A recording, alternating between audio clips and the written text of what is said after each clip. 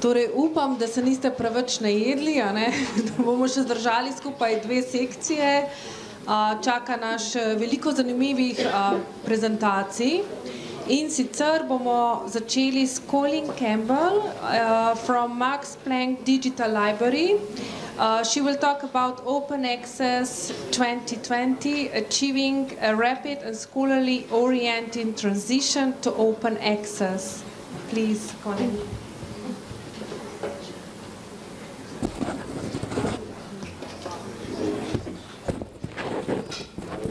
Thank you. Can you hear me okay?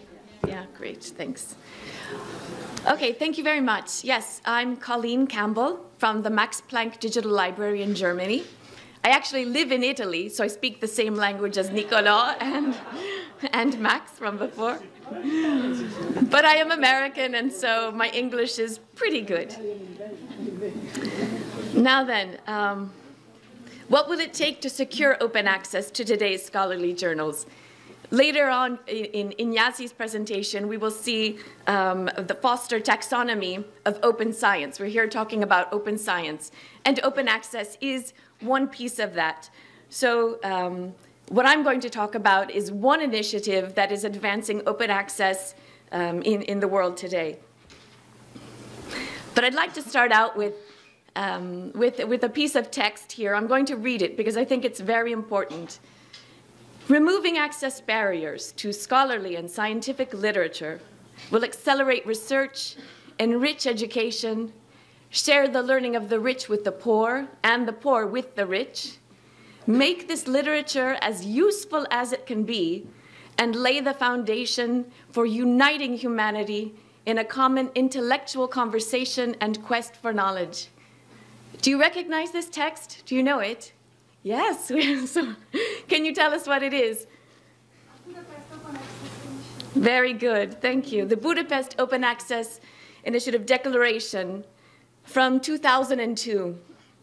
That's when it really all got started, right? So it's time to think back, look at our progress so far. Where are we in this quest for open access? What progress have we made in the last 15 years? Well, here you see our paywall, right? The subscriptions that we're paying. We're trying to remove this paywall. And a lot of very important and worthy initiatives have come out in the past 15 years. I'm sure you recognize many of these. Your institutional repositories and disciplinary repositories, things like archive. We have open access mandates that you can use to leverage your position. PubMed Central, we have new publishing models that are coming out. But how effective have they been in tearing down the paywall? That is the question. Unfortunately, there's only about 15% of scholarly outputs today are open. 85% are still locked behind paywalls. But perhaps more importantly, the money being invested in the subscription system is very high. If we look at publishing revenues, only 4% are coming from open access publishing. 96% of publishing revenues is dedicated to subscriptions. So we have to ask ourselves, what's holding back a large-scale shift to open access? Recently, a professor from the Henking School of Economics in Finland, Bo Christer Björk, who studies scholarly publishing, he analyzed the scholarly publishing market using a business tool, Porter's 5 Forces Framework, written by a Harvard professor of business back in the late 70s, early 80s.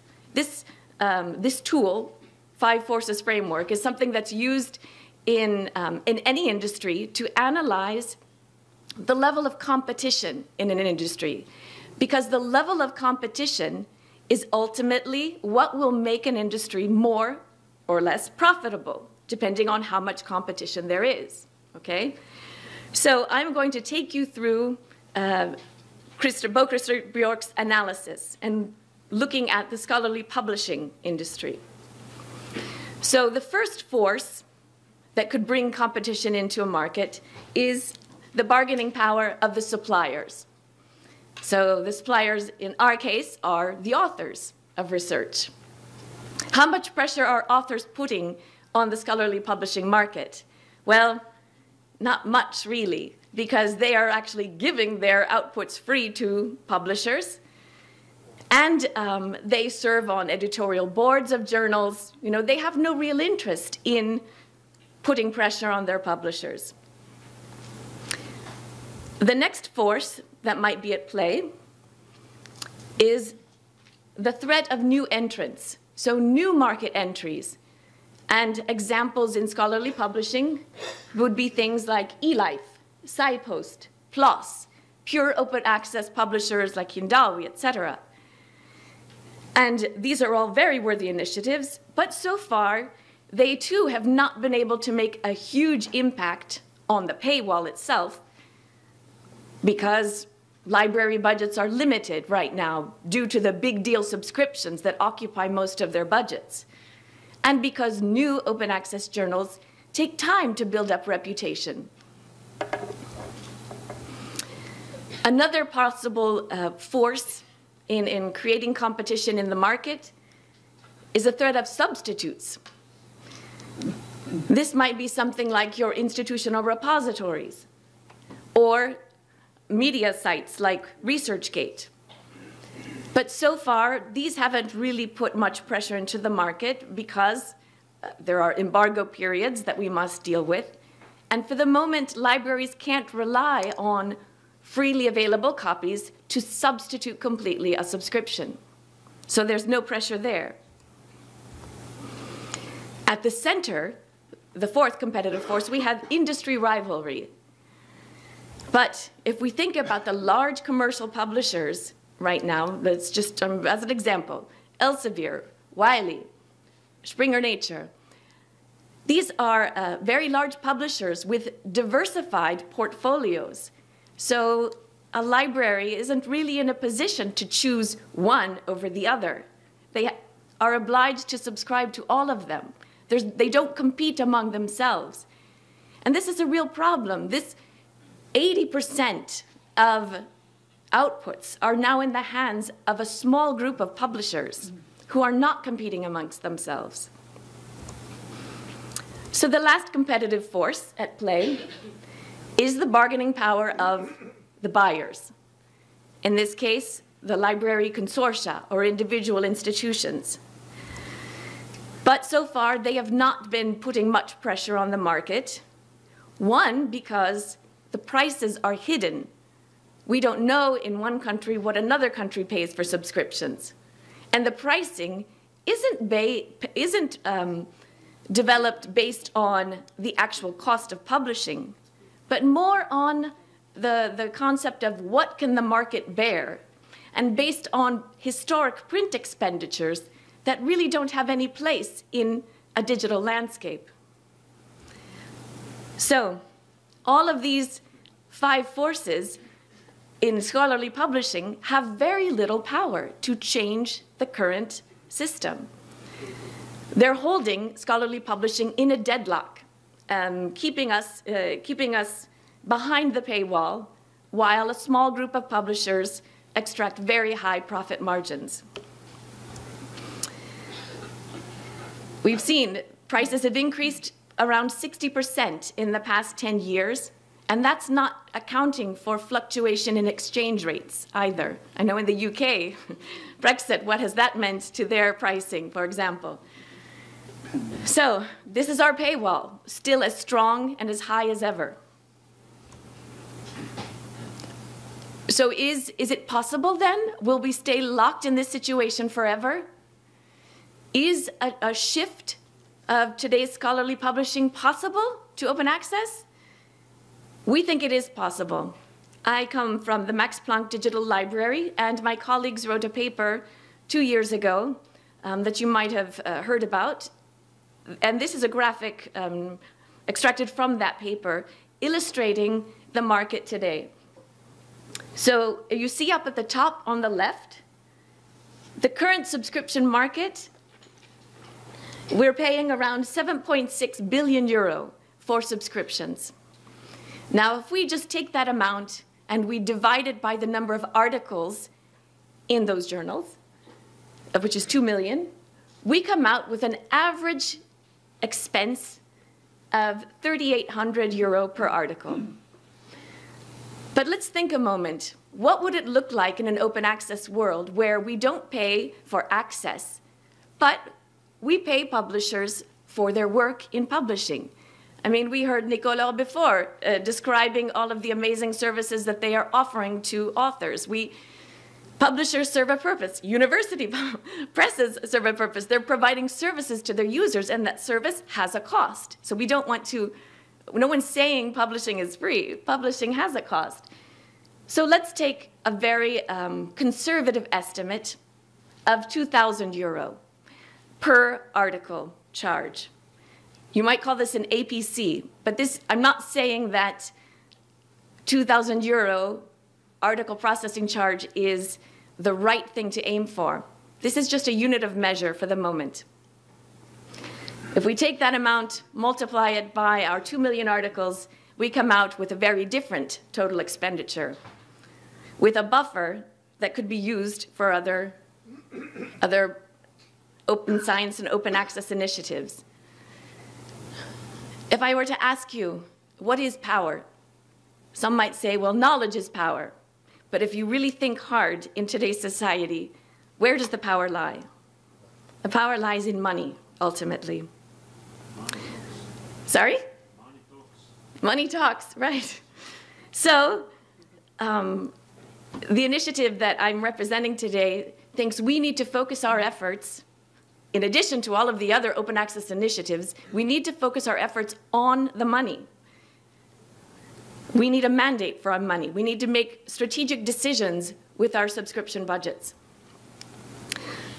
So, I don't know how familiar you are with Open Access 2020. It all started at the 12th Berlin Open Access Conference a couple years ago. The participants at that conference developed a document called the Expression of Interest. And this is the foundation here. We have, there have been many calls, many statements and guidelines, but this expression of interest aims to be an action plan, okay? We want to actually have a strategic plan to shift the market away from subscriptions and to open access. And here we have the basic statement. We aim to transform a majority of today's journals from subscription to OA publishing, in accordance with community-specific publishing preferences. That means there might be local contexts in which publishing might not necessarily be with a large commercial publisher. It might not be based on APCs. There are many different publishing initiatives and business models to be explored. But the point is, we have to take the money away from subscriptions. And it's signing the document is showing a commitment to making your best effort to shift the resources you currently spend on journal subscriptions to support sustainable OA business models. So it's an initiative about action. The expression of interest, this document has been signed by over 90 organizations, many of them national library consortia from all over the world, South Africa, Brazil, throughout Europe, and now most recently by a number of libraries in China. And I think this is very significant that China is finally really getting involved in the open access movement in this way. And I believe it's because they see it as an opportunity to be part of scholarly communications of the future. That 80% of outputs that I mentioned before with that small group of large commercial publishers, those publishers are located in the West. So I think China has felt very much isolated from the scholarly publishing discourse. In an open access world, China sees for themselves a more prominent place at the table that will be scholarly communications. The initiative has received also endorsement from the research community. And of course, researchers on one hand, it seems to be they are sometimes a little bit schizophrenic because they like the idea of open access, but at the same time, they like their journals. So Open Access 2020 is taking rather a neutral stance on this, where it's an opportunity to partner with publishers in the transformation, thereby allowing the researchers to have their traditional journals, while in the meantime, other publishing initiatives are growing. So more recently, at the last Berlin conference, supporting that initial document that I showed you before, they've created a stronger initiative that I represent personally. So this is our website, oa2020.org. I encourage you to visit the site and explore it. It aims to be a resource where you can find information about what's happening in other contexts around the world in this transition, as libraries carry out an action plan. And one of the key points is a roadmap, an OA 2020 roadmap. So I'm going to walk you through some of the steps that might be helpful as you think about how you can make impact and moving away from subscriptions and toward open access. So first step, understand your position. Understand what leverage power you might have with regard to your subscriptions. Of course, you need backing from your university rectors, the research funders, the ministries, whoever it is that is ultimately paying for the subscription access. Then you can develop a transformation strategy, divesting of subscriptions, shifting your resources to open access publishing models, and then hopefully collaborate with the community at large. So I'm going to give a few examples of these steps. First of all, assessing your leverage, assessing your own power. When the year approaches its end, you might go to a publisher and ask him, could you send me the renewal offer? And the publisher might send a renewal offer with, I don't know, a percentage increase in cost and maybe some usage statistics to illustrate how important his content is to your researchers. But in the Open Access 2020 logic, we need to think broader than usage and access. We need to think about publishing as part of the relationship with a publisher. So not only look at usage and access, let's look where our researchers are actually publishing. What journals are important to them? What works are they citing in their articles? So at the Max Planck Digital Library, we did this exercise, and we found, this is a result. We've seen that publication in open access journals is growing. And actually, if I look at those big three, the three biggest commercial publishers, their share of our publication is going down. That puts me in a different bargaining position. If I can say, all right, you have usage, but I have publication data, citation data, which tells very much the same story. So maybe you need to tell me why I should renew my subscription under the same terms. Next, of course, you need to think about, right. It's important here, I said before, we're bringing together the concept of access and publishing together so that the relationship an institution has with a publisher comprises both.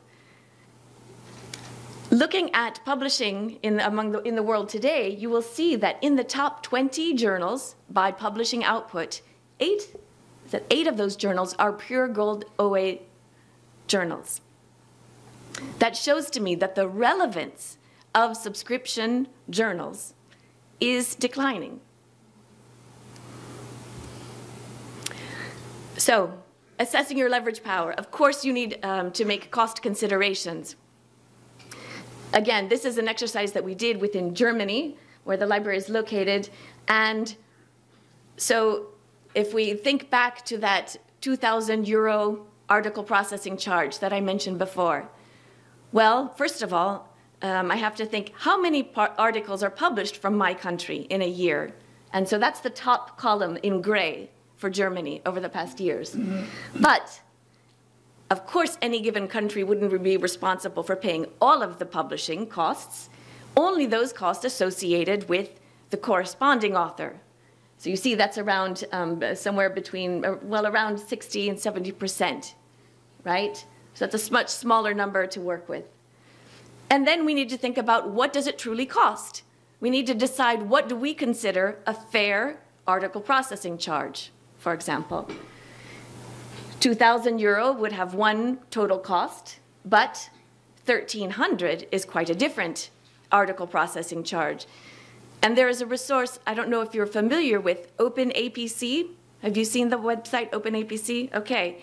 There, institutions are uploading information about the publishing charges being paid by their researchers. And it's a growing body of evidence that we can use to understand the actual cost of publishing. That 1,300 per article charge is what is currently paid today by Max Planck researchers on average. So it's not 2,000 euro. Now, we said we needed, besides understanding our leverage, the next step, we need to obtain backing from our institutions.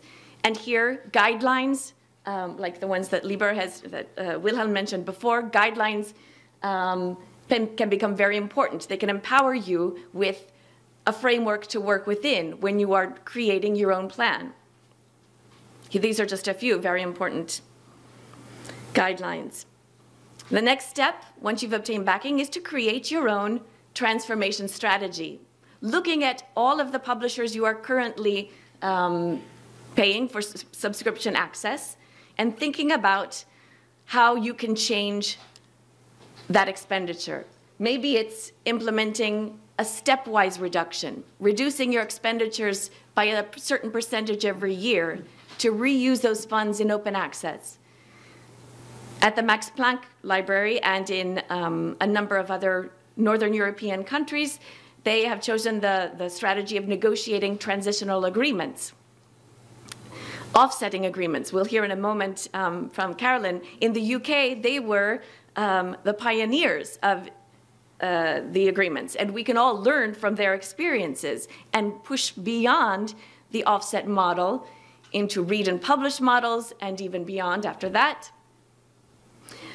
We could just simply engage in subscription reviews and analyze with that new information, publication data, citation data, how much value is a big deal subscription really giving my institution, and think about stepping away from them and going to individual subscriptions only when really important to my researchers. On this, down below, you'll see we've just linked out to a number of open access strategies that are in place around the world. It's just a sampling, and we hope to include more. So if you have a strategy for divesting of subscriptions and investing in open access, I hope you'll share it so we can include it. The next step is to invest in open access. So promote pure open access journals. With any cost savings that you can obtain, invest in a university press. Invest in your institutional repositories. Support new publishing models.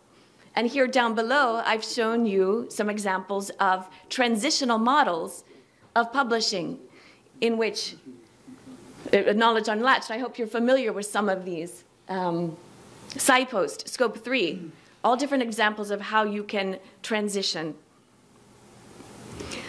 So again, getting back to the Max Planck Digital Library, which is just one roadmap, we analyzed our own publication data and found that our researchers publish 80% of their articles with 20 publishers.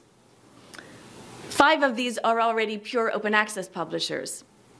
So if I'm a librarian thinking, wow, to negotiate a whole strategy to shift away from subscriptions to open access, that's a big job. But here I see already that it's not such a big job. We're not talking about hundreds of publishers, but just 15 actually. Already in 2017, we have 3 transitional agreements in place with Taylor and Francis, RSC, and Springer Compact.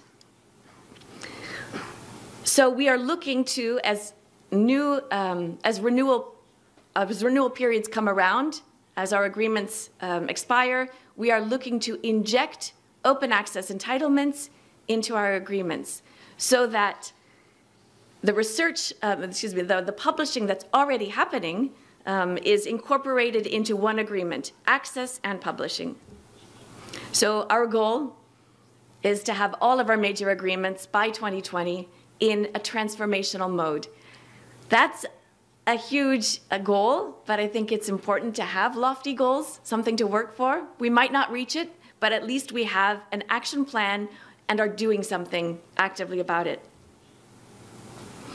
I will, because I think it was, someone asked me the other day about the deal negotiations. You might have heard about them.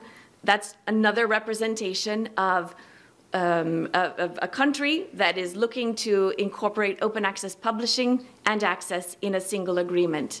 And right now they are negotiating with 3 biggest publishers. Yeah, and we'll see how they go. The anecdotal knowledge that I have is that Wiley and Springer Nature are open, and so the negotiations are continuing in a positive light. Elsevier, not as much, if I can say that very delicately. I don't know if you're aware, but already at the end of 2016, around, I think it was 90 universities in Germany did not have access to Elsevier content anymore. And at the end of 2017, unless an agreement is reached, which does not look likely at this point, another 100 or so institutions will also not have access to Elsevier content. And I think it's very admirable, this strong commitment in Germany to open access. And let's be honest and face the facts here. In a negotiation strategy, stepping away from the table is a viable option today. You might have seen the graphic on the right. You might have seen this article by Jason Freem and Heather Pivovar showing just how much content is available today openly. And I think we as libraries need to investigate these options and start adopting tools like OADOI, OneFinder, and incorporating them into our systems so that we can connect our researchers to open access content more easily. Then, of course, there is the Sci-Hub question. What does Sci-Hub tell us? What does this phenomenon tell us? Here you see a graphic, again, from an article published last year when Sci-Hub released data showing where the downloads are coming from. So we see here in the United States, all of these downloads from Sci-Hub occurring across institutions that actually had licensed access to the content that they were downloading. What does this tell us? It tells us that our researchers are expressing their choice. They want simple, open access. They just want to get to that content, and they have the expectation that it's open. My own children, YouTube, it's open. You just go, it's there, right? This is the expectation of 21st century researchers. This needs to be a wake-up call, not only to the publishers, but to libraries. With all of these access options that we have now, with the phenomenon of Sci-Hub, it really looks like not only publishers, but also libraries, with our subscription budgets that we continue to invest in paywalled access. We are propping up a system that is dysfunctional. It's based on print publication organization and scholarly dissemination. Today, we have a completely new world in front of us. So we need to think about continuing to invest in that system that's outdated and dysfunctional. OA 2020 is about collective action. As here you have a view of the countries where we have institutions and organizations that have signed the expression of interest and who have committed to shifting their resources to open access away from subscriptions. And truly, we saw before that it's really 20 commercial publishers that hold the scholarly communications market in a deadlock. That's something that's manageable. If we work together, sharing our roadmaps and all working in the same direction, I'm confident we are going to get there in 2020. So I invite you all to think about it. It's time to unplug the paywall system. And thank you very much.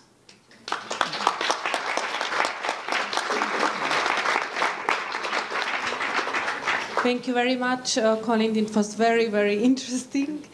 And the questions will be possible in the end of the session.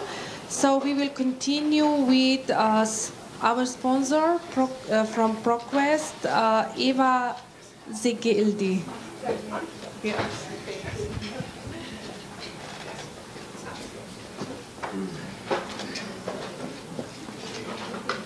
Where's the... No, I need the presentation. So, here.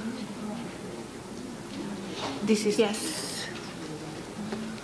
Thanks.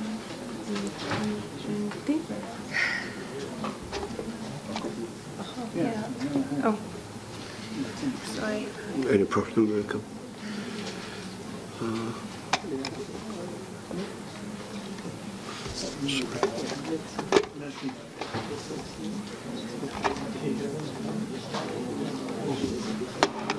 It's a bloody mouse. So,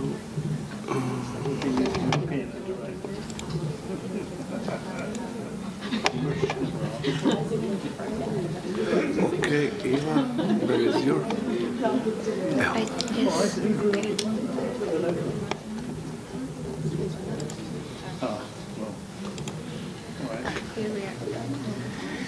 So, thank you very much for staying on for a while. My name is Eva Ceglidi and I'm coming from ProQuest, which is an aggregator. So probably you will not hear similar approach like open access and so on because we don't publish anything, but we are happy to aggregate whatever the clever publishers or the universities putting together scholarly journals make available. Today I will talk about open science in a way that if the researchers get really tired, probably they will let normal people go and check what the scientific literature provide them. And instead of sitting in the ivory tower, we are trying to introduce a content which would attract the new generation or the present generation of scientists to do something differently. So I will talk rather about citizen science, which can contribute at the end to the scientific results globally. Very simply, just a short word or a couple of words about ProQuest so that you see who I come from, what our approach is to electronic resources as our richest content type, and then I will talk about the Visual History Archive, which is a sort of novelty here, and I would like to call your attention to that. I'm sure all of you have heard of ProQuest, and I know that some of you actively use some of our contents like the dissertation collections or ebook subscriptions or ebooks.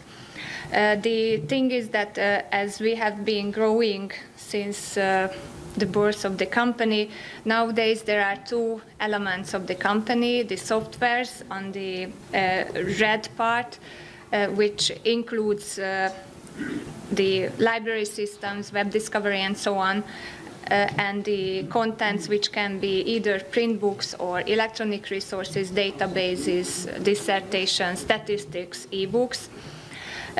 I'm sure you've heard, but let me just express again that through merges and acquisitions, now Ex Libris belongs to the ProQuest family and Alexander Street belongs to the ProQuest family as well. So that's why you could remember my colleague Skrassy's presentation in the morning.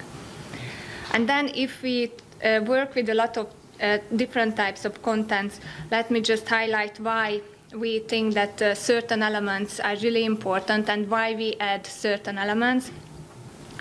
In every 2-3 years, we try to survey our customers, the libraries and the researchers, what kind of content they use and what kind of content they suggest to their students to use.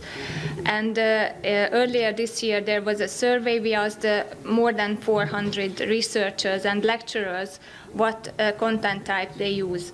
Obviously, journals are #1, so that's why journals are not on the slide. But then you can see that print books are still very strong. 80% of them are using that. Latest thinking, like dissertations, working papers, are getting really strong. And the good thing is that there are changing patterns in research, reflecting the generation changes as well. So that's why if we go down a little bit, you may recall that new content types like e-books and videos are getting really strong. I took this slide as a comparison from a survey a couple of years ago from 2014, yeah, when e-books were used by about 70% of the researchers. Now it's 80%. But I think it's more striking to see the usage of videos. 4 years ago, it was less than 40%. Now it's 71%. Yeah, as Colleen was mentioning, YouTube is something to go to, and I'm sure all nation has a specific local, national type of YouTube. So we know that YouTube and the video streams are really important and interesting. That's why Alexander Street is getting bigger and bigger with the different subscriptions or purchase video collections. But now I would like to call your attention to a very special video collection which is not available on YouTube, and this is the Visual History Archive. The name talks for itself, so we will see pictures, it will be about history, and it's a lot, and it's coming back to the history or the background, so it's an archive.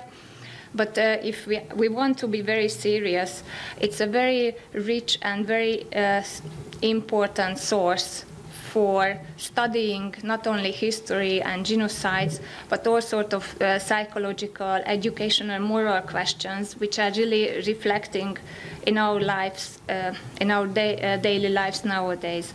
So first of all, this collection was put together at the beginning in the 90s by Spielberg, who started to film Schindler's List. And to make the film more factual, he decided to have interviews, to look for and have interviews with the witnesses and survivors of the Holocaust. And of course, 20 years ago, it was easier for him to find these people. And at the end, they, with his colleagues, they started to put together a pattern of questions. So everyone was asked using the same set of questions. And finally, they made about 51,000 interviews. And you can imagine that at the beginning, they just used the videotapes. And then when they didn't have enough space for the videos, they decided to make it, to digitize that. And then that was the way how the collection was put together. And finally, Spielberg was donating the collection to the University of South California's Shoah Foundation. So they chose ProQuest to make it available for more libraries in the world. And of course, university libraries can be interested in using that, but public libraries can learn a lot, because I will show you some examples. I will tell you what kind of researches or results you can get. The local history is very important, and we see that the local history is not easy to get taught to the next generation. But if they can imagine that in their street or in their town what has happened and whose family members were involved in certain things, they get more interested, they get more enthusiastic, and probably they will be the future researcher generation as well. So the Visual History Archive in figures is about 50 54,500 interviews. The most covered topic is Holocaust, or Shoah rather, with over 51,000 interviews with survivors or witnesses or aiders. Obviously, it's complete first-person histories, and the history or the interview in all cases are indexed. We use 64,000 terms, and it's not only indexed in a way that you can get to approximately the speech when the term is spoken, but there are two ways. First of all, every minute is indexed. So when we make a search for a term, we will get to the minute where it was told. Secondly, the index terms are a little bit broader than what we learned from Thesaurus, because if we make a search for starvation, we will get the results when they talk about we didn't have enough food, our family was running out of food, and that sort of things. So actually the foundation was really thorough in indexing and in elaborating the content. And then some figures, what is included. Beside the genocides at Holocaust, it includes the Armenian genocides, Nanjing massacre, the genocides in Rwanda against the Tutsis, yes, Guatemala and Cambodian, like crime against, or war crime against humanity. And finally, it's not only interviews. One interview is about 2.5 hours long, so you may think that it's too long, but every interview, as I've told you, is indexed by segment. Secondly, every interview has 3 elements. One is covering things before the war, till 38. The next one is from 38 to 45, so actually covering the war, and then how their life was going on after the war. So it's a collection of lives, and it's a collection of first-person histories in the Visual History Archive. And as I've told you, it can be used in education, psychology, linguistics. For example, the USA Shoah Foundation has a network, and based on the collection, this network in Europe and in the US as well make walks in towns and in cities, which are really targeting the high school students. And during these walks, the different places which are mentioned at the collection can be explored, and not only the local history and personal stories can be told, but pupils can learn about the global events and the history at the end. So I try to make some relevance and some relevant searches for Slovenia, because why would you be interested in a global collection if there is no anything about Slovenia here? And I made a search for Slovenia as such, and of course I got into the situation when Slovenia is really tricky, because finally that's a new state since 1990. So first, when I made a quick search for Slovenia, I got 45 interviews with different people. And then I saw that maybe I can find more, and maybe I should be cleverer a bit. And instead of just making a quick search, I try to use the place search, so that I can point out some of the relevant cities and settlements in Slovenia. And you can see that in the end I got this map, which shows the settlements with the interviews and the interview numbers mentioning or originating from that settlement. So you can see that finally Slovenia has some memories in the collection. So when I made the search, I got the list, and I was trying to check what kind of interviews I can have. obviously, it's like a normal result list with the different elements of like metadata, and I clicked on one, trying to figure out what's going on, and you can see that choosing one interview would show the interview itself, but you will have a lot of extra information next to it. So you can see the map, and finally the global map is pointing out the places which were important in the life of this lady.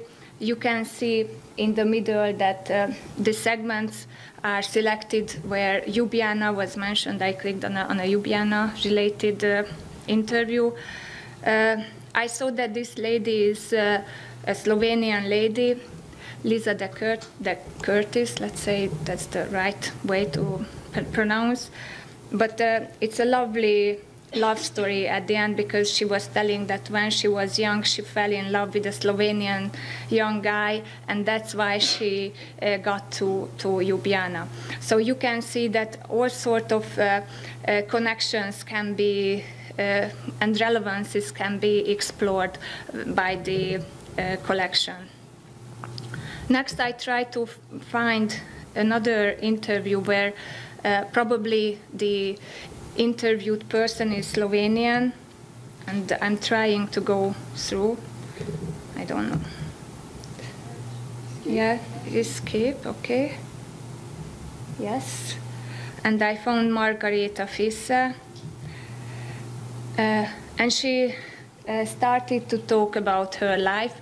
And again, under the screen, I could check some facts from her biography, and it is saying that she was born in Maribor. So it's probably this lady is Slovenian. Actually, she was telling that her mother is Slovenian, her father is Serbian, and she was born in Maribor, but then they were moved, because of the new job of his father, they were moved to Ljubljana, and during the war, Ljubljana was occupied by the Italians, and at the beginning they thought that would be the worst thing ever, but finally that saved their life, because the Germans occupied the Serb areas, and then the father's family finally got lost during that time.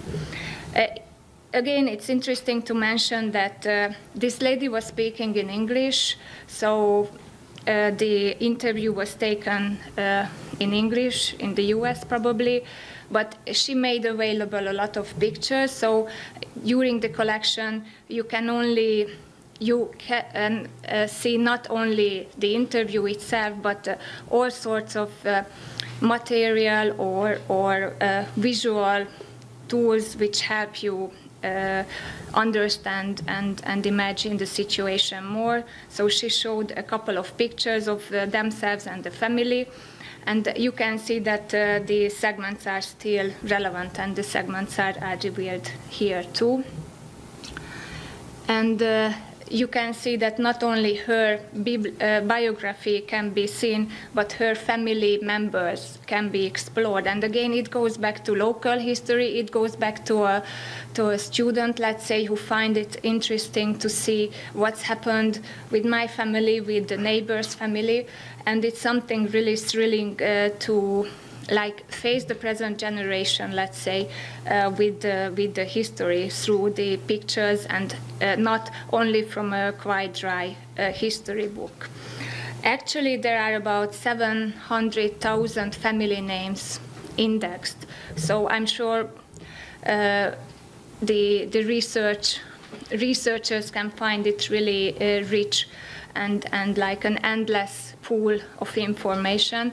Besides the 700,000, actually, sorry, I was wrong. That's why I needed my notebook. So 1.85 million family names were mentioned and indexed, and 712,000 pictures are indexed as well. So you can make a search in that. And since there are memories from that time in the collections as well, there are about 2,100 musical recitals, so either a song or a score from that time which is scanned.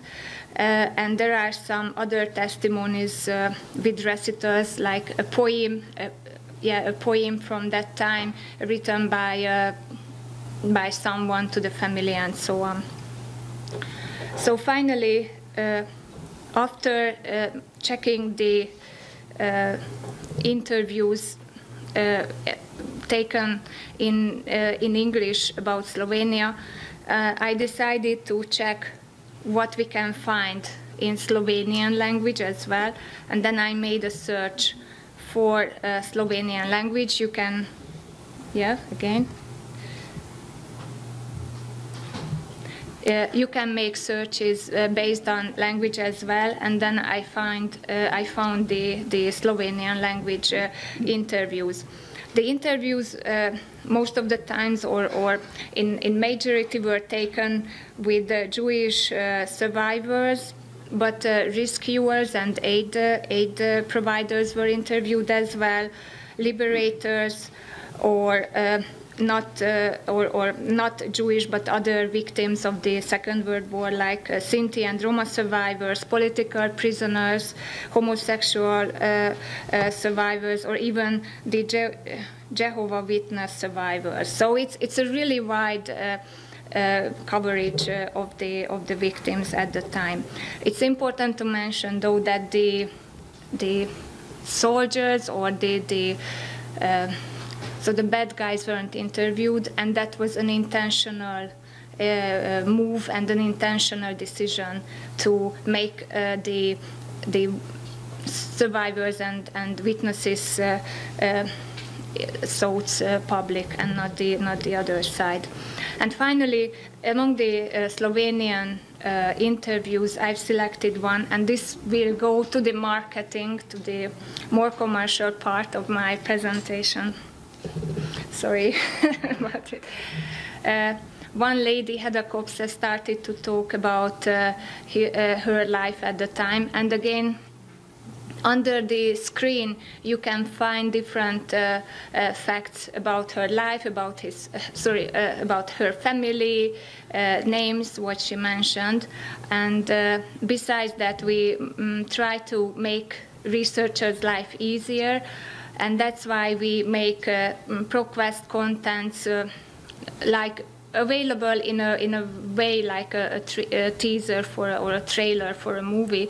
So when she talks about a global event or an event which is described either in a scholarly journals or an article, which ProQuest has in anyway, we try to link these background information, these articles, to the interview. So here you can see that she was mentioning something, I think, about about the Balkans and Ljubljana. So we linked those articles, which are either from journals or from our archives about the same topic again. And then I just pointed out one relevant content type, which is a dissertation about the topic she mentioned.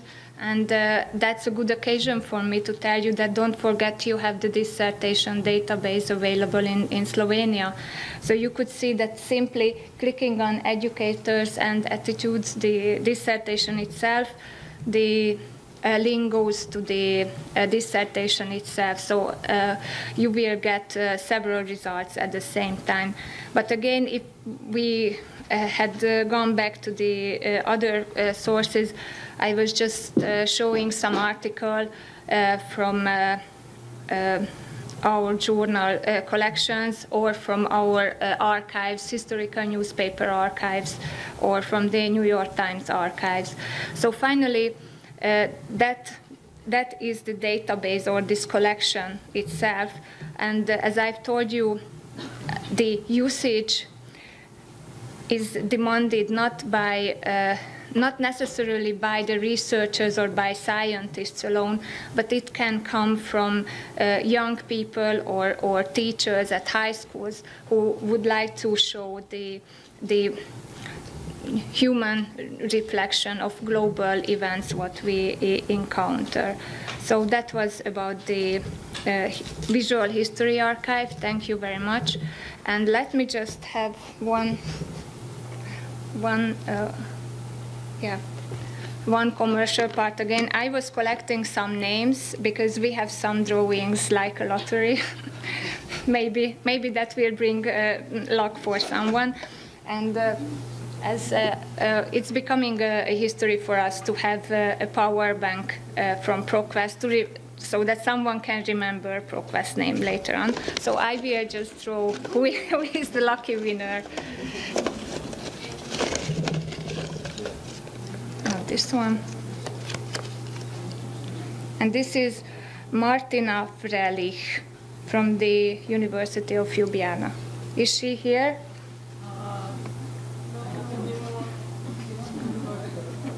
Is someone who can hand over? Next one? Okay. Yeah. No? Shall I? No? Miran Petek. Miran, where are you?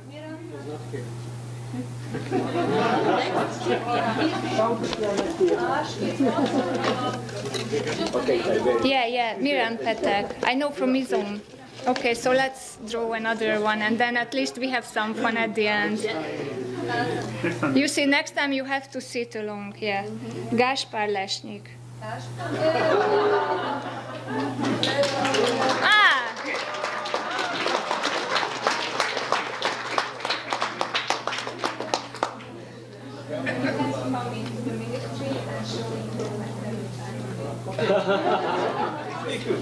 Thank you very much, and sorry for the fun part at the end.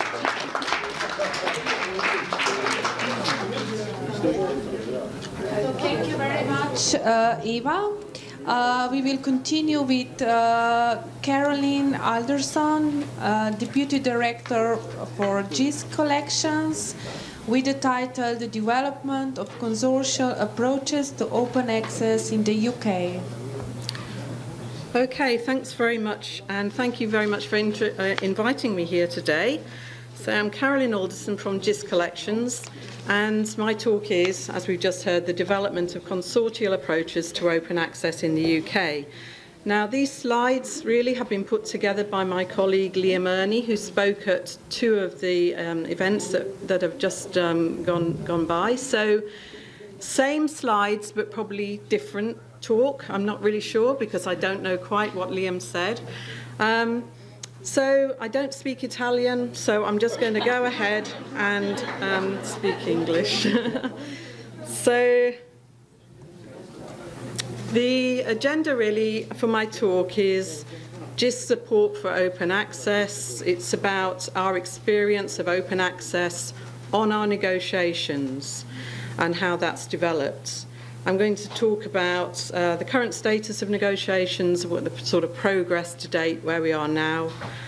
Then about the challenge that we face, probably alluding to things that Colleen has really talked about, the changing attitudes towards open access agreements in the UK.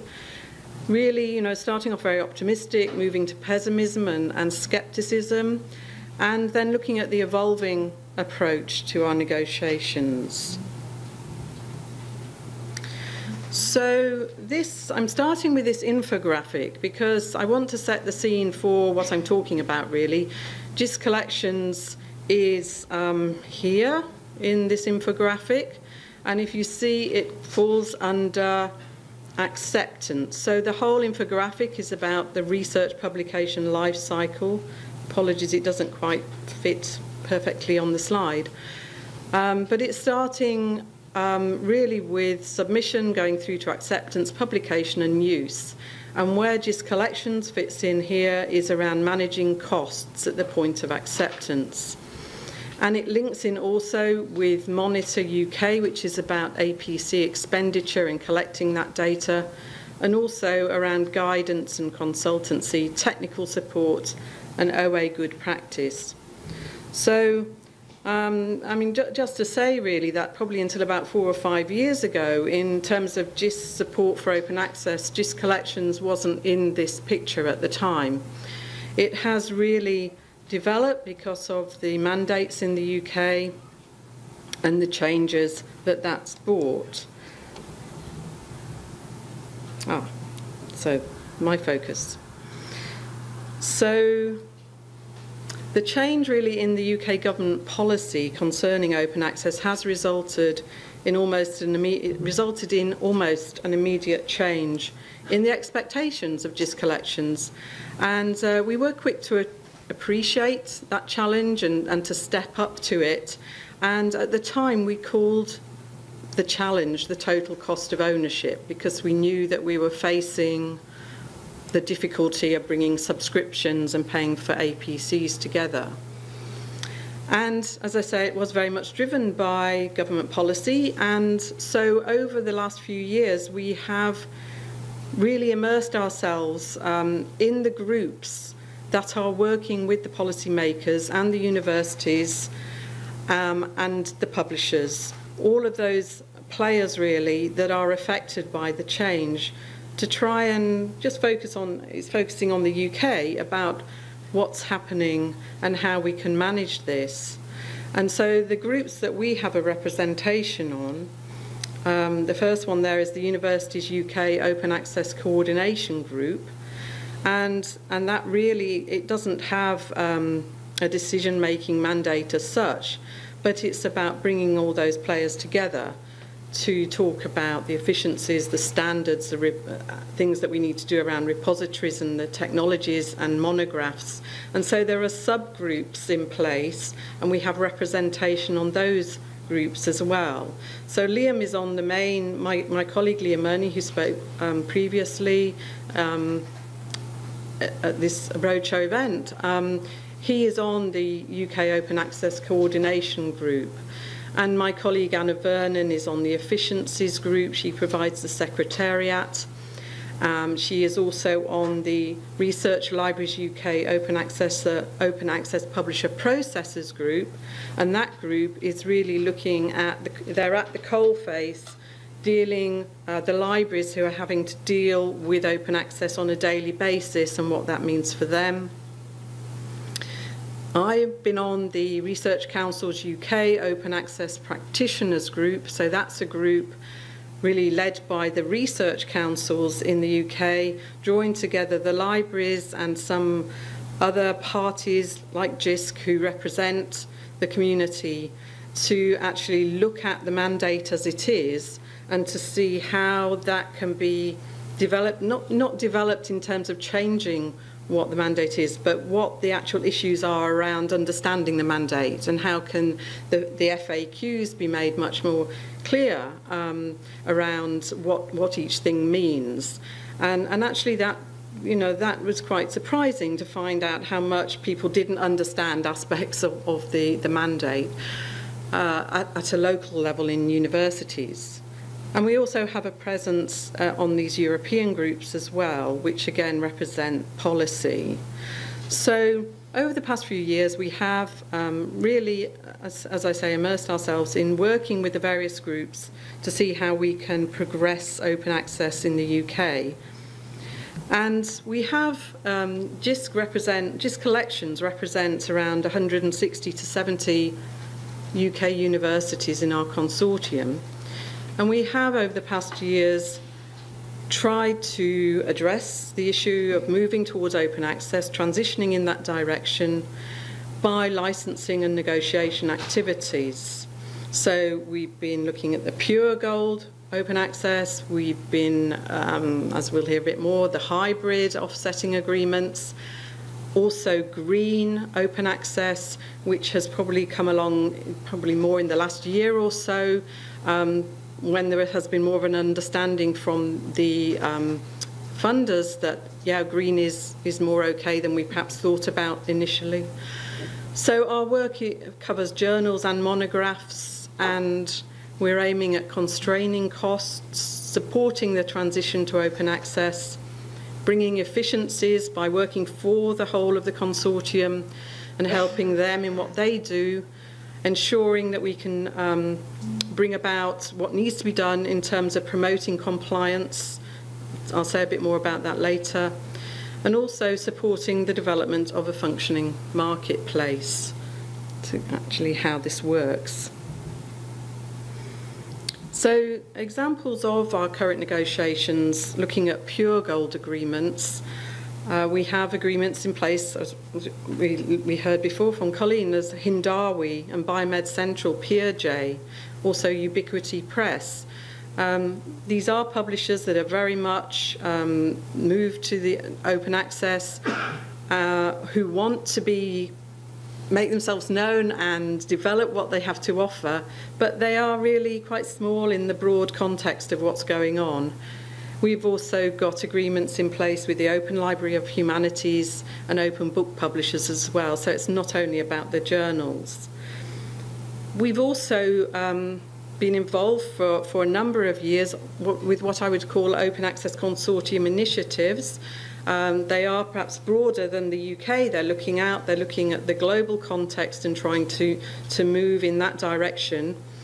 And the UK, Jisc isn't actually doing the negotiations as such here. What we're doing is participating in the initiatives, and in a way I see it more as negotiating with our community, in fact. I mean, it has helped us to understand the difficulties of getting everybody on the same page to do something global, particularly with the Scope 3 is the example there. All the difficult, having an idea of where you want to go, and then each country involved needing to do what they need to do locally, and what they're doing locally isn't the same. And that relates to how things are funded locally, how many institutions are involved, what the subscription expenditure was, how much publishing output there is in each country. All those variables have had an impact, and moving from subscriptions to open access for effectively, I suppose, 7 or 8 journals, high energy physics, it's actually been really, really time consuming, but very much giving an understanding of the lessons around moving to a global model and what that model might look like. The revealed digitals at the bottom there, that's, Jisc doesn't get so much funding in the way that we used to. We used to buy content or digitize content through funding initiatives that we get, but now we're looking at different ways of how we can help to digitize new content. And we have recently, my colleague Paola Marcioni she speaks Italian, she has been working with Reveal Digital on Independent Voices resource to digitize new content, and we have been working with our community to find out how that can be crowdsourced to get that open resource available. But it involves, obviously, nothing comes for free, something has to be paid. But it is quite interesting that the new initiatives, there is much more buoyancy around those than the journals thing. So coming up to the journals, we have also negotiated agreements with a gold open access component. We might call these the hybrid journals. So we have, with BMJ, various models actually across all of these journals, whether it's a prepayment model or a membership model, whether it's a straight discount on APCs, whether we're looking, say, with the Royal Society of Chemistry at a read and publish model that's just an option, one of 3 or 4 that we have with the Royal Society. Not everybody within our 150 universities consortium want to go there yet. So that's another thing to think about. How do you bring everybody along together to transition? We have also with Sage, that's highly discounted APCs. And then Springer Nature is the flipped model. So paying to publish and gaining access. But interestingly, not all of our universities opt into that. So depending on how they manage their open access locally and their APCs and how they need to report and do that locally means they may not really be using that deal in the way that we anticipated. And why is that? You know, so the local policies have an impact on how quickly you can move in the direction of the full transition. And with Taylor and Francis and Wiley, we were hoping that perhaps by next year we would have moved to agreements that are, I mean, again, Wiley call it a blended model. Taylor and Francis, we might call it a pay-to-publish model. So with Springer Nature, it's the flipped model. You know, so actually coming to consent, are they all different? Or are they actually the same model? They're all slightly different. So we didn't get there this year, but we didn't because, for an example with Taylor and Francis, we didn't have enough what we thought of as absolutely accurate details around APCs for prior years. So this issue of actually understanding the publishing output is really important to be able to make decisions about whether moving to this new model is really going to make sense for everybody. But there has been progress. I didn't want that to sound totally negative. But it's not surprising in a way. Here's an example of the growth in APCs from 2013 through to 2016 for 10 institutions, and showing the growth from 2013 to 2016. And this was work done by a colleague, Katie Shamash, to see how that growth has grown in the UK from the UK authors. Not surprisingly, I mean, we would expect to see that kind of growth in the knowledge that the Research Council mandate does expect authors to publish more open access each year. So we're seeing a trend that's going up that does reflect an expectation of more and more open access publishing. It's not totally clear, or you know, if there was no funding, the funders provide a block grant to research-intensive universities, they receive some funding. It's just not clear if they didn't receive the funding whether we would be looking at that kind of trend. I personally don't think so. I don't think it would have gone up to the same extent. And in the sample of 38 UK institutions in the reports, the combined value of the offset agreements that we've done with publishers so far brings savings of about 5.5 million. And we can extrapolate that the total value of the same agreements for 2016, because we haven't actually done that, is an estimated 8 million. And if you're looking in a very loose way at the expectations of the Research Council's expectation of 75% compliance rate of publishing in open access for 2017-18, we might see that figure's going to be over 10 million. And this diagram here shows the number of journals. This is looking at 11 research-intensive institutions from 2013 to 2016 for the growth of pure gold open access. You see the trend is going up.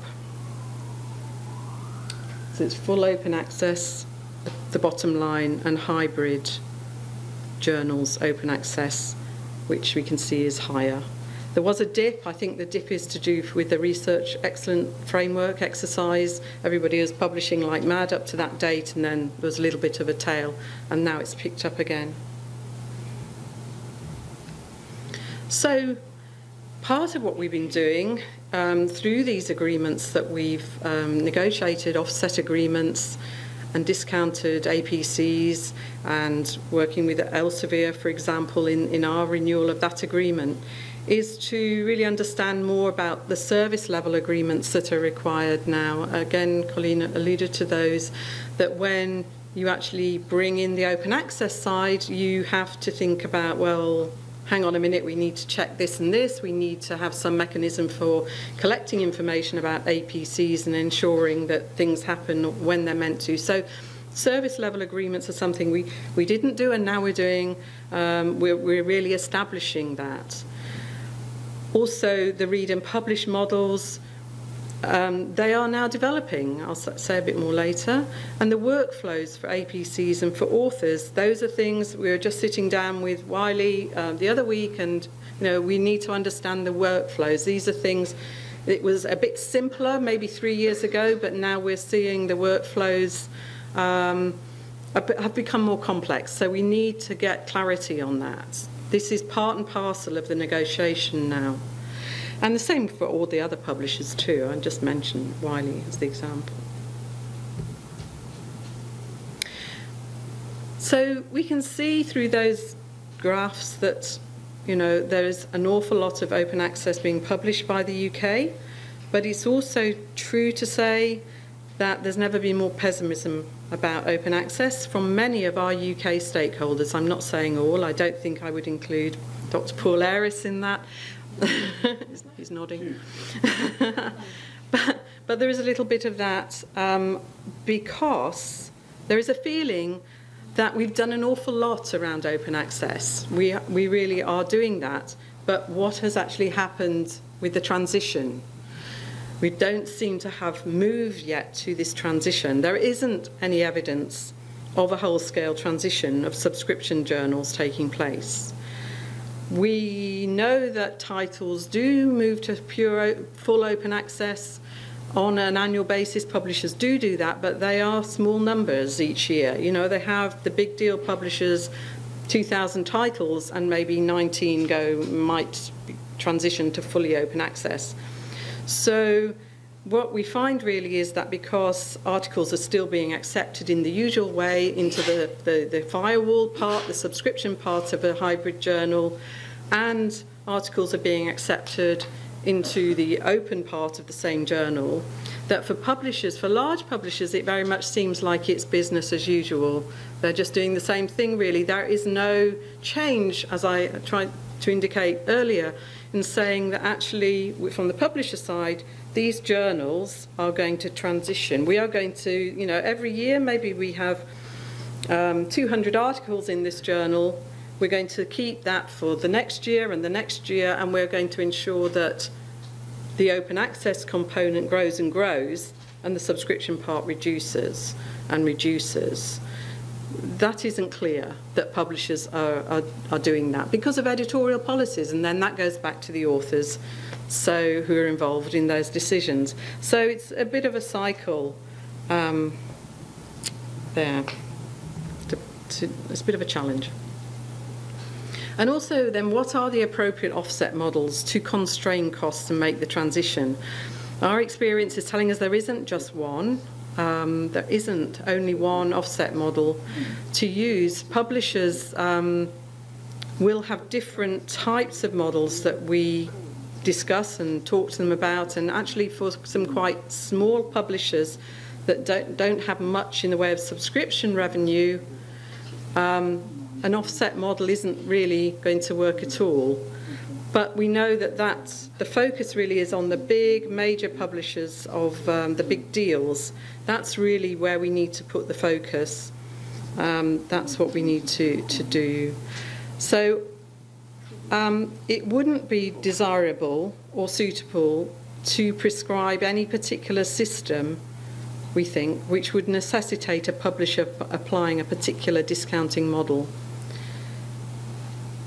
because for the different reasons around how publishers operate. So prepayment agreements or any arrangement which requires upfront payment can put institutions in the position of having to spend money with a publisher, something that cannot be guaranteed due to academic freedom, to make savings. So that's the exact opposite of what we're trying to achieve. And these comments have actually come through from the efficiencies group that I mentioned right at the beginning. These are things that the librarians are saying. And the recipients of APC expenditure are the big ones. They get most of the APC expenditure, and then there's a long tail at the bottom, all the other publishers who make up 43 million there. The challenge there is that all that money is going, the small amounts of money going to publishers, it's the administration of that is a barrier to transition as well. So, you know, the top 10 publishers are making up 77% of the expenditure. The remaining 525 publishers in the data set here comprise the long tail, but there are differences in the way those schemes or the APCs are actually managed and administered. So they may depend on particular online approval tools or a prepayment scheme that works in this particular way and another one that works in this particular way, or it could be unique voucher codes or retrospective discounts. And actually knowing that and how they all work is adding the costs. And one of the most time-intensive factors in managing Gold Open Access is the setup required at each institution to enable payment and the recording of APCs and the subsequent investigation of payment issues. So the follow-up, a bit like you did with the subscriptions. You know, I have paid my subscription. Oh, I can't find that. It's the same thing with APCs, but they're all much smaller amounts.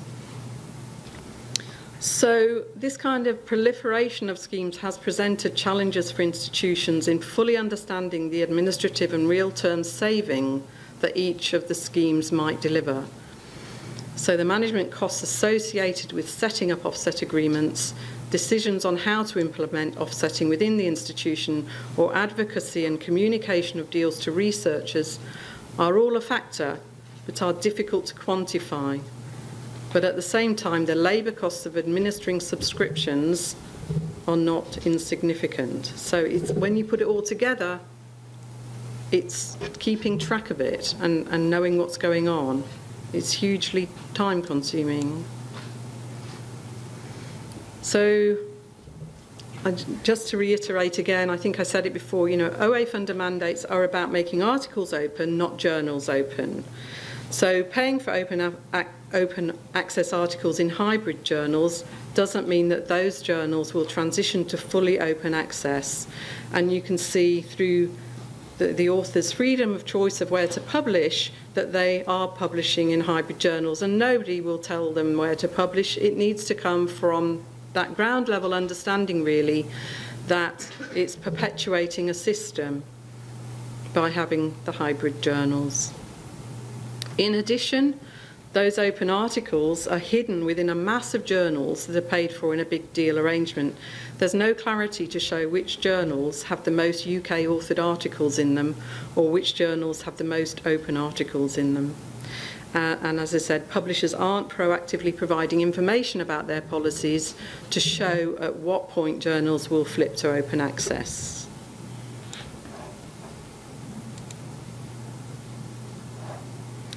So, again, another diagram just showing the increase in costs of APCs. This is the average APC cost for various publishers, and you can see going up. And just some statements that came out of our content strategy group, sort of think tank around hybrid open access. That hybrid open access entrenches primacy of prestige publishing.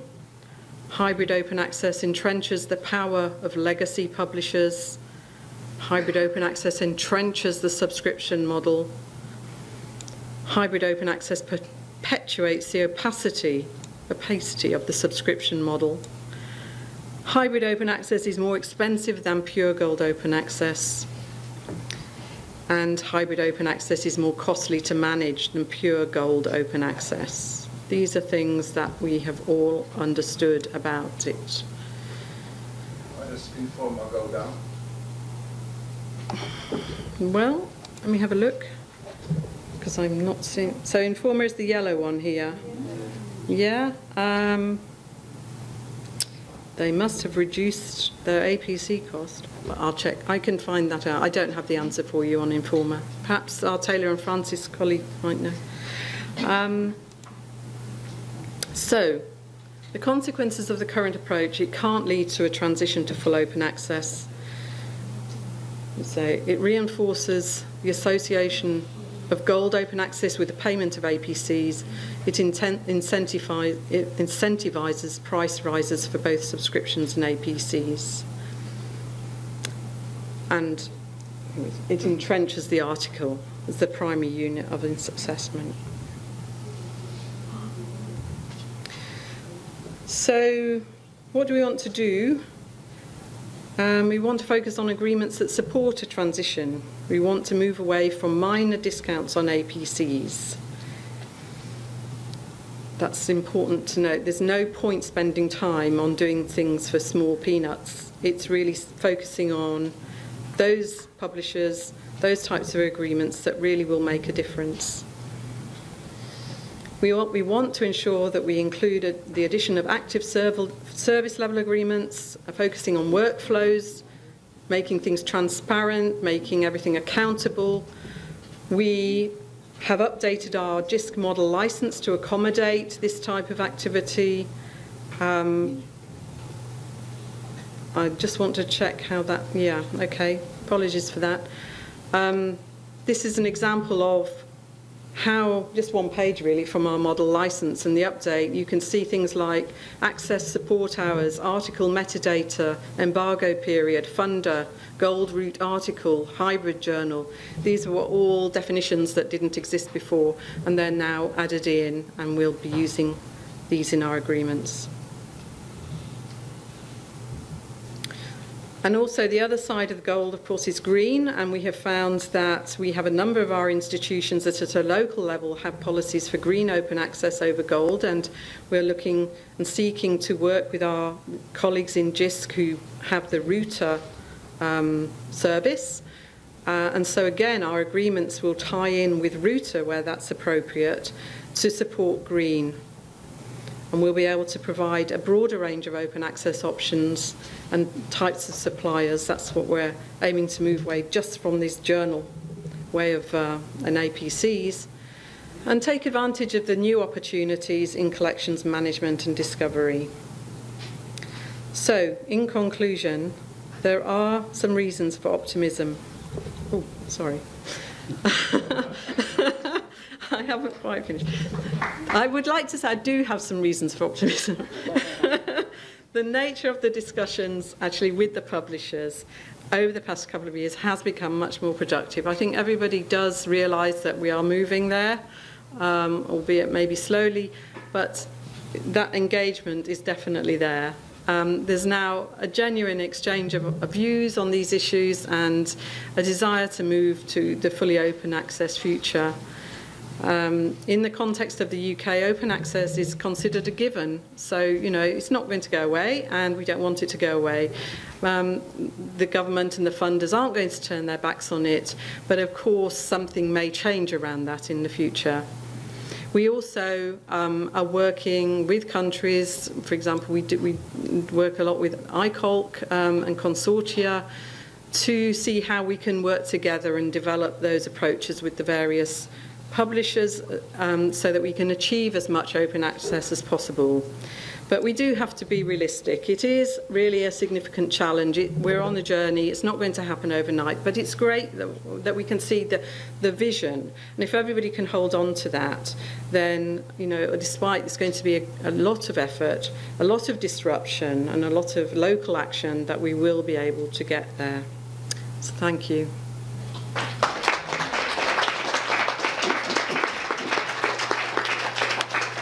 Thank you very much, Caroline. So this was very interesting session. I'm sure you have a lot of questions, and we have a lot of time. So you are invited to or reflect, put a question, or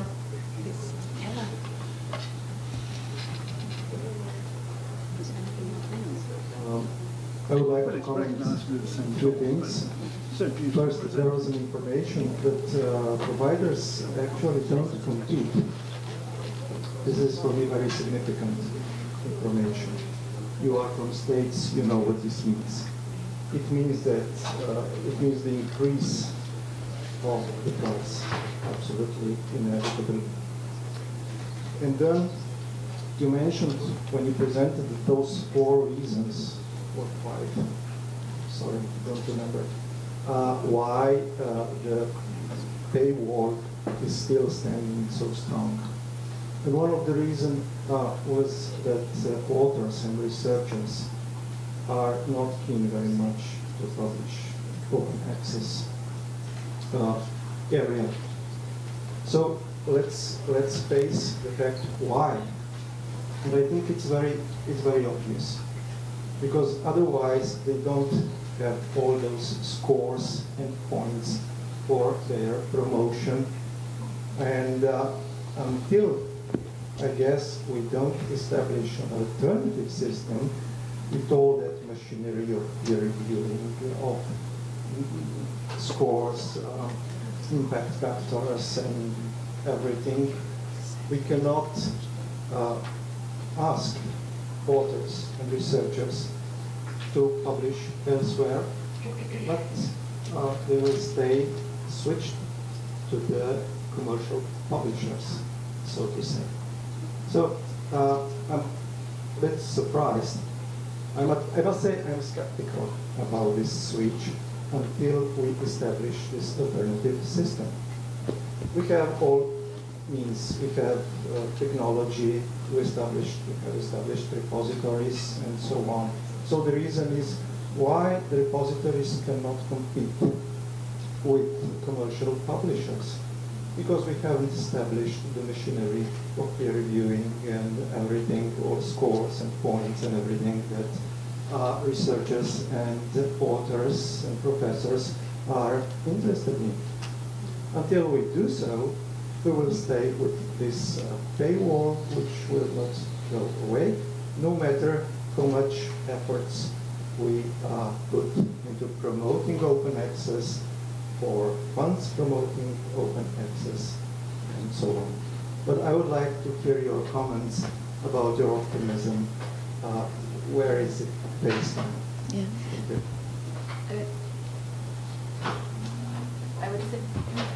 I would say that I fully agree with you that we need to think about changing the system for promotion and tenure in every country of the world.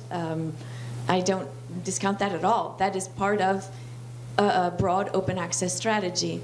I think for the moment there is academic freedom, and so we want to allow our researchers to publish where they like. At my own organization, we will fund APCs for only gold open access publications.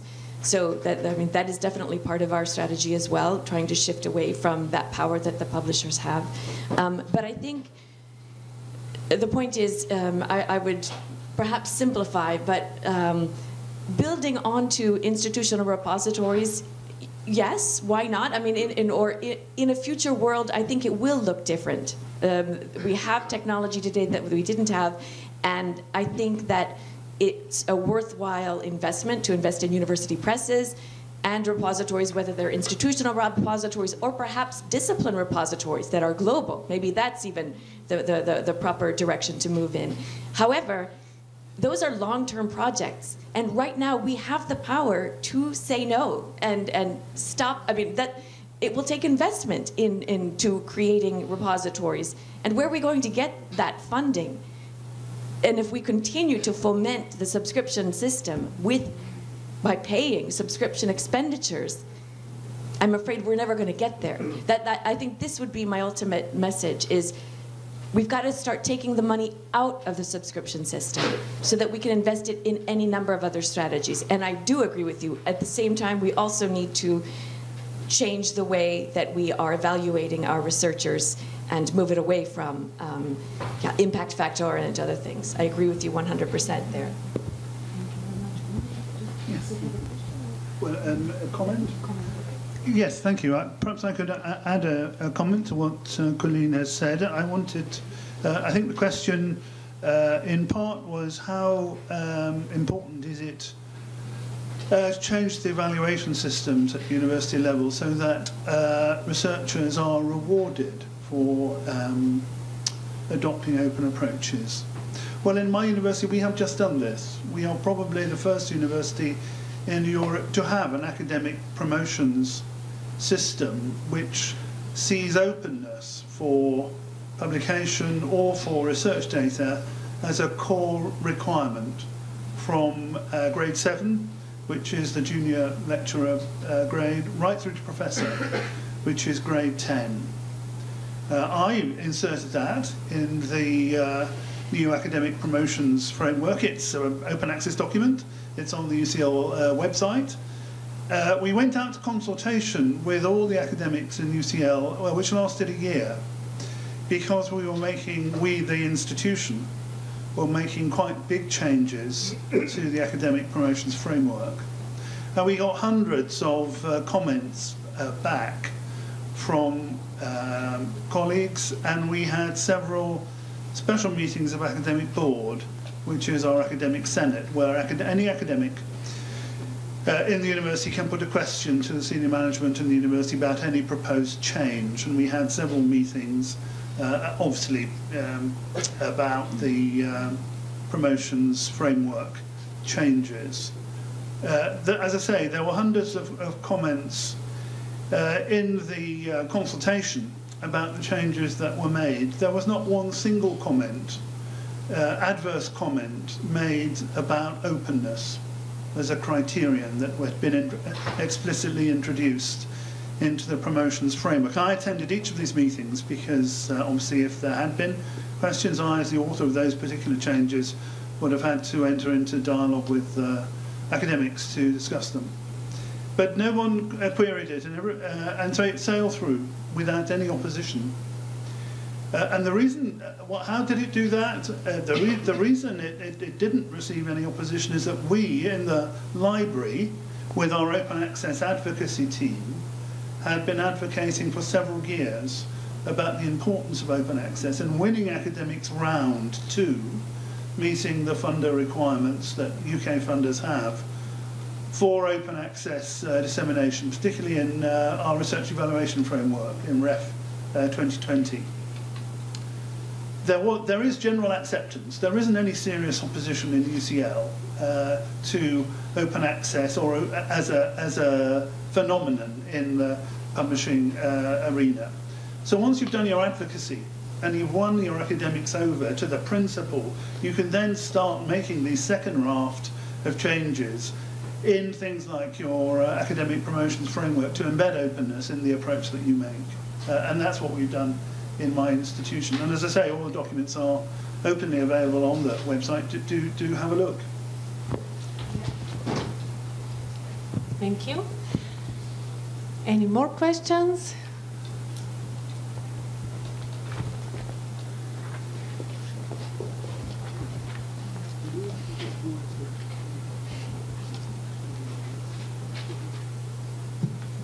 Okay, I have questions for all of you and maybe for a few comments.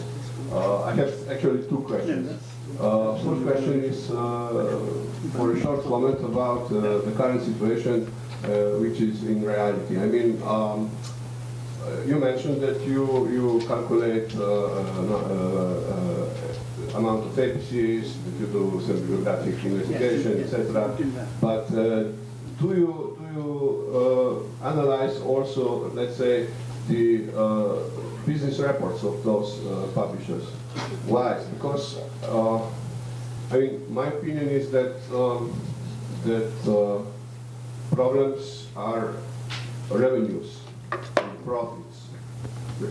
Since one, let's say, Elsevier case, and I have some data about Elsevier for 2014, since one Elsevier article brings 2,000 pounds of clear profit after paid taxes, and researchers which contribute knowledge, content, are paid with citations and with, let's say, prestige only, and not with financial contribution.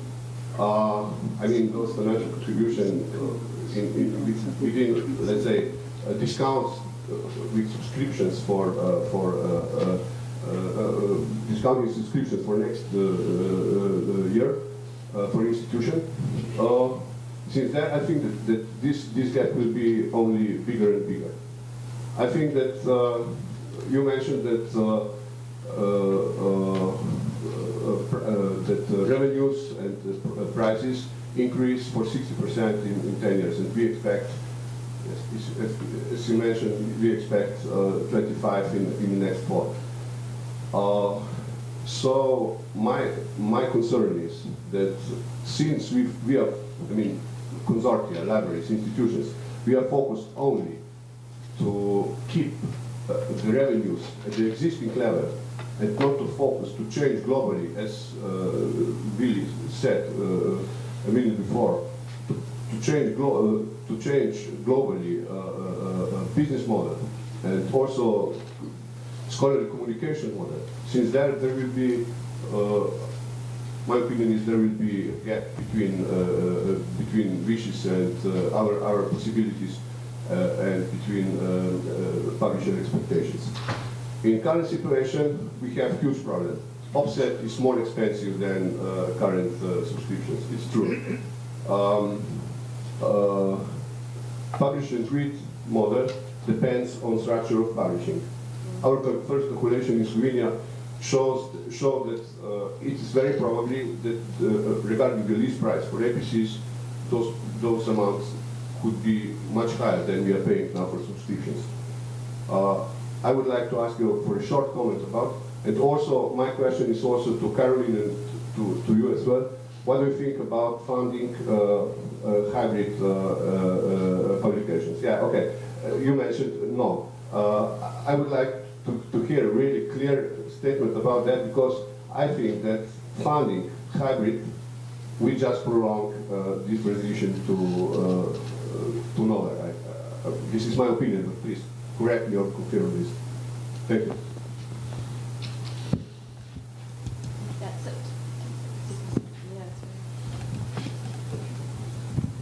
So, yes, that's a lot of info. That was a lot. Let me comment just a few points.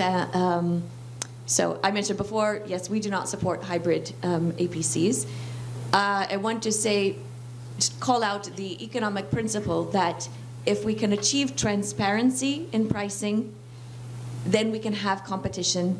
And when you have competition, then it's more probable that costs will go down, pricing will go down. Right now we are living in a situation where we don't have enough transparency. This is why we have initiatives like the Open APC, right, so that we can achieve that transparency. I think for a consortium, yes, getting a handle on the data, your publication data, is also good across publishers, so you can have, develop a strategy that's not necessarily all publishers. You know, maybe it makes sense to just start with one. And already that is a step in the right direction, right? So I would invite you to think about that. It doesn't have to be a massive change. You have to do everything. Take one step at a time. I think also that we are in a danger right now of the offset models or these transitional agreements to becoming the new norm. And we want to avoid that at all costs. And the way to avoid that and push beyond it is to have more libraries and consortia pushing this model. I also think that right now, I mean, I know because I used to work for, on the supply side, I used to work for JSTOR. And I know that there were discounting structures in place around the world, so that there were costs, subscription prices paid in one country and they were different in another country. I don't know why we couldn't have that logic in a world of publishing costs. It's completely legitimate to think about something like that, I think. So, yeah, that was just a few of my comments, but Carolyn might have more additional. Well, firstly, just to address the hybrid one, I mean, I personally think we shouldn't be funding hybrid APCs in hybrid journals. That's my own personal opinion, because I do think that if, I'm sure lots of people think the same, I do think that if those articles weren't funded, then publishers would make decisions more quickly about transitioning to full open journals, and yeah, and it would change this business as usual kind of approach that's still going on. Just thinking of the global model, the way that we can look at moving to the global scenario is that if we look at the Springer Nature approach, they're really flipping what's happening in countries, those countries that are participating in the Springer Compact Agreement. It's more or less what's the revenue in that country now funds open access is the basic principle of it. So you could see, you know, one transition to global open access as being what's already in the country now just transitions to paying for publishing instead and carving it up like that. Or you can, the real way of, I suppose, moving to open access is really following the Scope 3 model, where you are looking at the proportion of publishing output by country and moving things in that direction, and then keeping your APC costs low as part of that process. But in that transition, it means that there will be winners and losers. There will be the countries that will always pay much more, like the UK. Well, we will. And there will be those who pay a lot less, and you know, because they will see they're not paying as much for publishing as they're paying for their subscriptions. So you can see immediately that those countries, if they've done that calculation in their head, will be really ready to go for that change to open access, because they will save money actually. And then there will be the others who know they will pay more. I mean, that's fair, because the model is different. The model is to pay to publish, but the UK has to bite the bullet on that and has to accept it and has to see that, well, unless we can really keep the APC rate really low to minimise that, yes, the UK will pay more.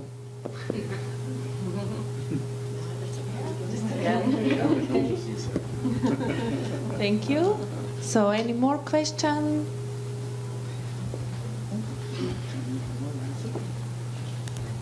Carolyn, I like the way how you mentioned green way to open access, which to my disappointment, it's kind of forgotten in the last years. Do you have also this feeling that we are moving too much toward gold and forgetting that we have also something green? And green is supposed to be nicer than gold. Gold is money. It's gold journals are money journals. I mean, whenever we think about it, it's not just for publishers, for someone to making money. And green is something to be sustainable and nice. And do you think that we can also work something in maybe loosening the embargo dates, or maybe staying more in that direction?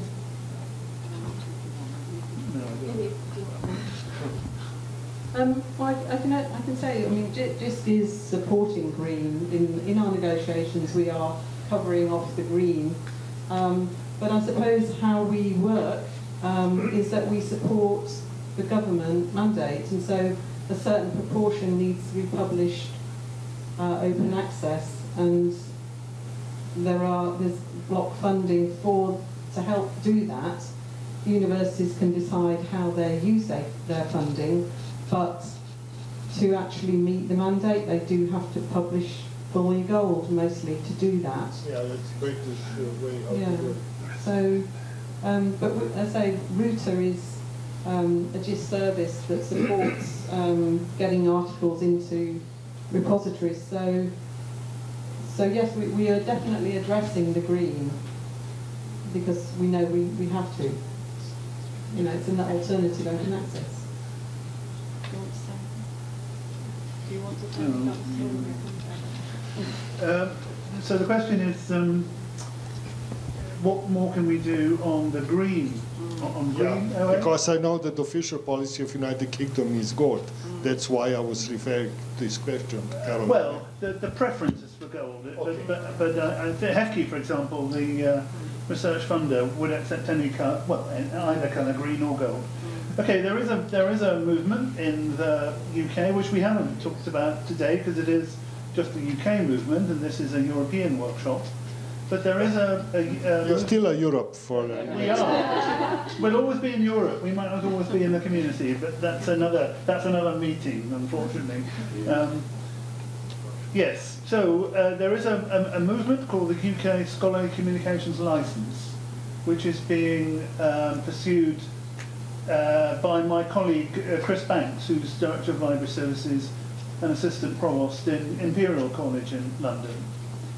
And because of UK copyright law, Chris is advocating that academics give their institutions a non-exclusive license to the final author-accepted manuscript of a publication, a paper, or a monograph, before the copyright is assigned to a publisher when it's being published through the commercial route.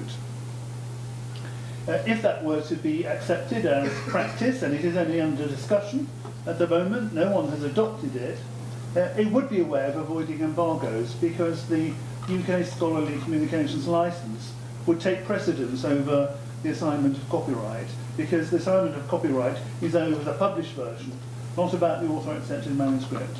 And if the academic has given the institution a non-exclusive license, it would mean that the repository, or the library that's running the repository, would be able to take the final author-accepted manuscript with all the peer review points addressed in the manuscript and load it straight away in the repository.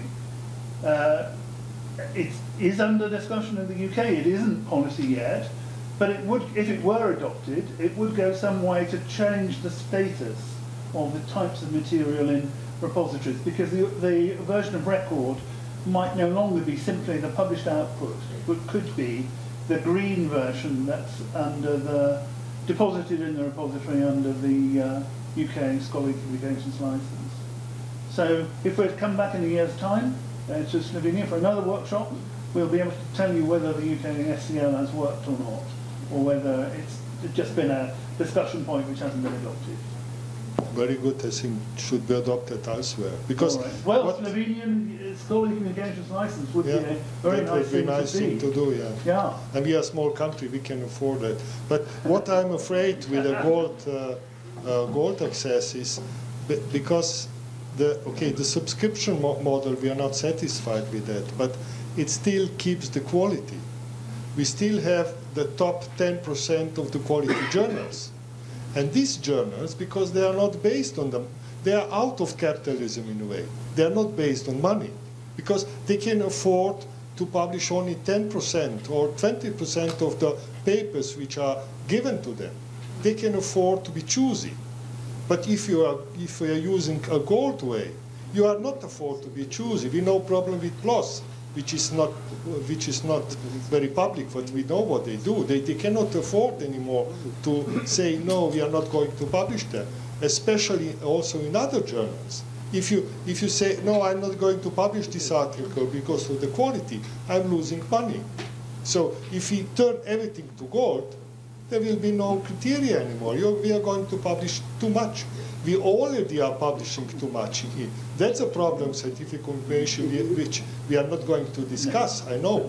But now we have too many journals, we have too many papers, we have too many publications, we have too many journals, publish-only journals, which no one reads. They just publish papers. And, okay, predatory journals are the other extreme, but they are just, be fair. Predatory journals are a side effect of open access, and that's something bad. I know you are. I see that you are a zealot, so you will not be very keen to listen to me. But this is the same, and that's capitalism. That's what I'm afraid of, because okay, there is a rip-off by the big publishing company. We all know that, but still, we have a quality.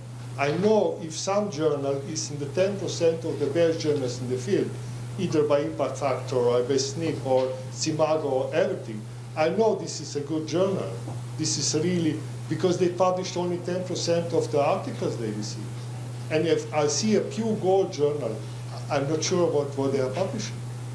That's what I'm afraid in the future, that we say we are against the capitalism, we are against the market, but actually what we are doing, we are supporting this market. We are doing another model. This is very strange and very dangerous path. So please do not take me, I'm maybe older generation, but I'm afraid that we are not cautious enough, that there are still some very dangerous things ahead of us. Yes, we should change the way how we evaluate publication, evaluate professors and researchers, so on. But do not do that on that way. We can say, okay, don't publish this. Don't use salami, you know what salami effect, when you have one research and then you cut it in 10 theses and publish 10 papers. We should stop that, but not publishing in personal journals. Because I remember Planck initiative have spoken something about, because you did mention that.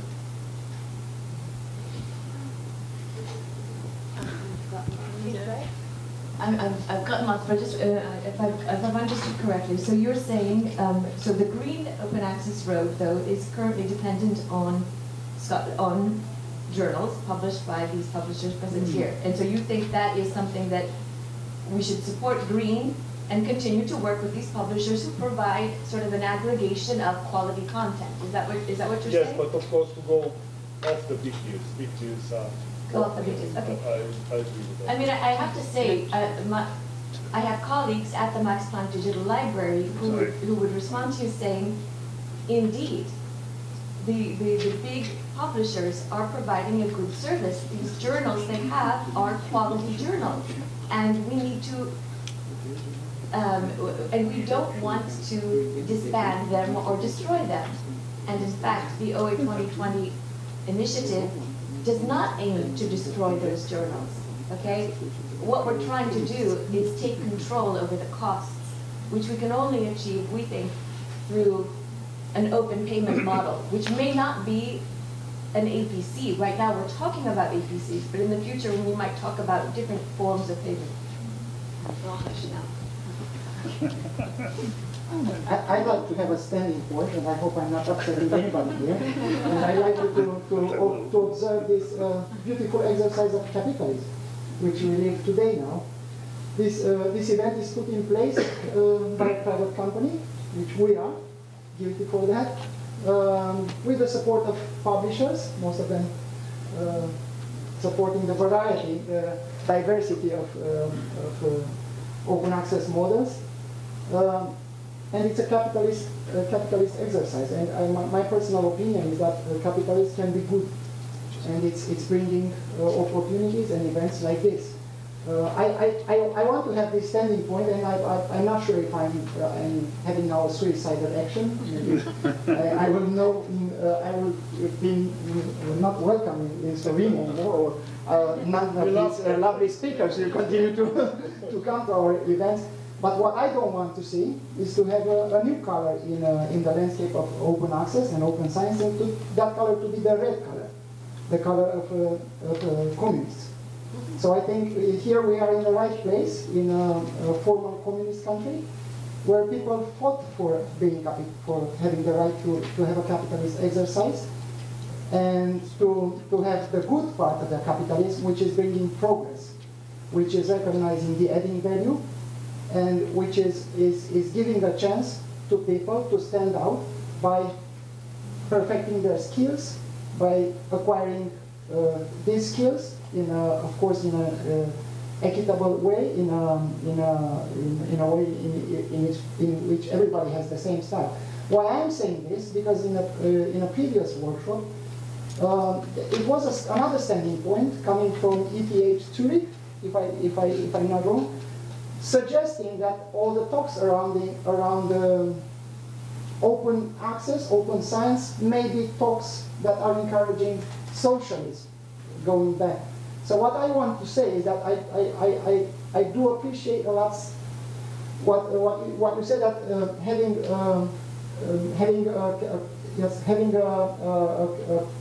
capitalism is also a way of making sure that we ensure equality. And my standing point is that yes, we do need to understand that we have to give a chance to competition, and we have to understand that open access can work, but nowhere being in a socialist or communist movement in any sense. So please don't take me wrong. I didn't understand that you said that. I just wanted to make sure that this is not a forum for such a thing. Sorry, I have to do it directly. You are very wrong. You don't know very much about Slovenia, unfortunately. We were never communists. When I started my career, professional career in 1980s, we already had an extremely well subscription model. In Slovenia, we had a special funds which guaranteed all the research libraries and university library a special fund to getting journals, important international journals in science. We get a special fund. You have to know that. So this is, every year. We had a special fund which was called the research agency. I had a special fund for that. That was every year. I was head of library when you were a student. You know that. I know that. You should know. You get your library. So this is you are completely wrong, and I must say that you should read a little bit of Slovenian history. That this was now. So subscription model was very good for Slovenia because our researchers were the people who asked for the government. They say, otherwise, if you don't get us all the best journals, we want to do a good research. And they do it. And we still have this. We have still Slovenia a special fund which is financing the subscription model for the best companies. So this model is still here. I just say that, of course, this is, I just say that we want to preserve quality. But I supported your point of view. No? I didn't contradict it. I'm really sorry. We have to finish because we all need a coffee. And sometimes it's good one-on-one dialogue, so I invite you to continue and we see each other in 20 minutes back. Thank you.